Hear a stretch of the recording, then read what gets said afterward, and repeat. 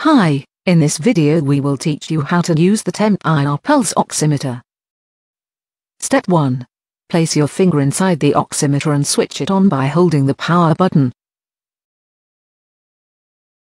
Keep your hand and finger as still as possible. Wait for a minute or so, and the readings will level out.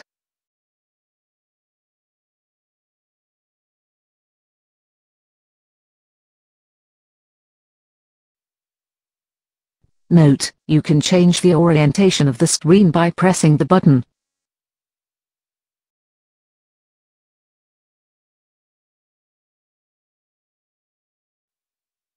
Once the level readings have been shown on the screen, remove your finger and the oximeter will power down automatically.